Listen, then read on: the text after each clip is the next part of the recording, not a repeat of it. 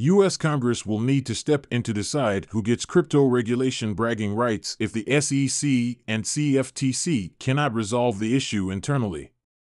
A United States Senator Cynthia Lummis staffer believes that United States Congress will have to step in and resolve the dispute between the Securities and Exchange Commission, SEC, and the Commodity Futures Trading Commission, CFTC, regarding who regulates cryptocurrencies if the matter cannot be resolved internally.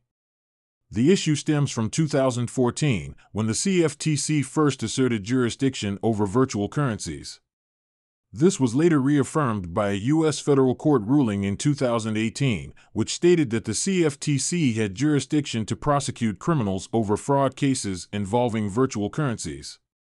However, it has been the SEC that has predominantly been investigating U.S.-based crypto exchanges and crypto assets to date.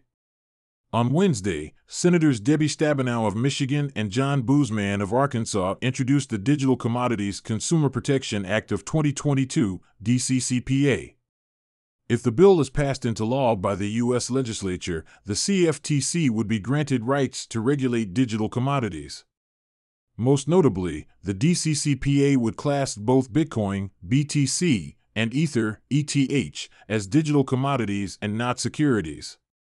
This is particularly significant because SEC Chairman Gary Gensler recently said in an interview with U.S. business news channel CNBC that BTC is the only cryptocurrency he is comfortable with labeling as a commodity. Some like Bitcoin, and that's the only one I'm going to say because I'm not going to talk about any one of these tokens, but my predecessors and others have said they're a commodity. Despite the tension, however, Lummis staffer thinks the DCCPA bill has less than a 50% chance of being passed this year. The only way either bill would pass this year is if a catastrophic black swan event, like a major U.S. exchange collapsing, could rally lawmakers.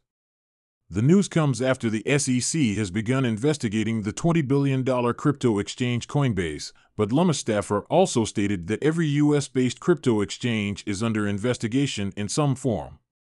Under U.S. law, the Howey test determines whether a transaction constitutes an investment contract, security.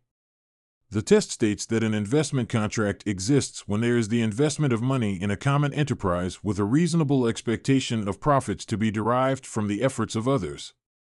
If ETH, or any crypto asset for that matter, is found to fall within this definition, then U.S.-based crypto exchanges would be illegally trading securities. The SEC recently listed 9 crypto assets as securities.